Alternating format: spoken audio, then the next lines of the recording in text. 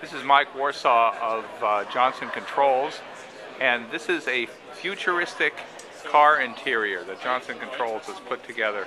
It showcases some of the technologies you might see in future electric cars, including the battery pack here under the floor. And here are the flip-up stadium seats that they envision for this car. Mike, why don't you show us some of the technologies we've got here? Okay, well, one thing is these stadium seats offer, a lot of new kinds of flexibility, especially with this flat floor, so that you've got this, usable space in the front passenger seat.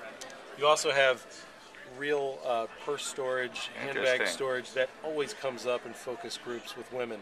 A place to put. I think people would really like to see that that battery compartment, the battery recharge compartment that you've got under there. Okay. See, there's this traditional dashboard there with the park drive and all that, but that slides forward. This multi-controller. Right. Yep. That slides right where you want it. That's your shifter, and that's your controller for the main display. And then there you see a cell phone, and that compartment is actually a charger. So you drop it in there, and it starts charging. You'll see the green light comes on. I love that. That'd be so practical in a car where you don't want all these wires in the way. And you can adjust, things like cup holders and other functions exactly where you want it. This car also incorporates a heads-up display, a fairly sophisticated sound system like the Uconnect you'll see in Chryslers and the Ford Sync system. Now, and that's the heads-up display over there. Right, now when I push this button, you'll see this comes up.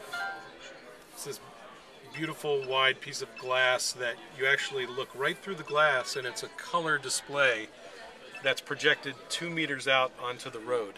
So that really lets you get all of your information without having to refocus your eyes when you're looking out down the road. This is a transflective display.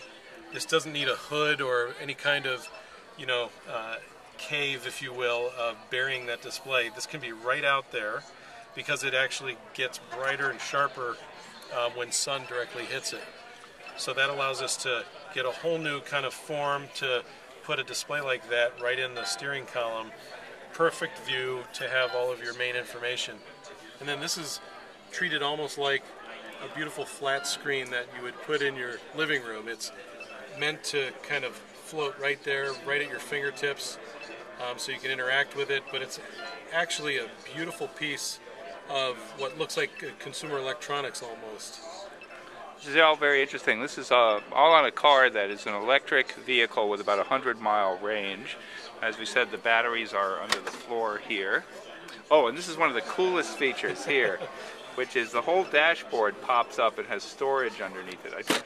And this here is just sort of a, what do you call this this is fabric? A 3D mesh, stretched fabric, and you can see when I put it down, you can see how it kind of stretches over as it kind of locks down.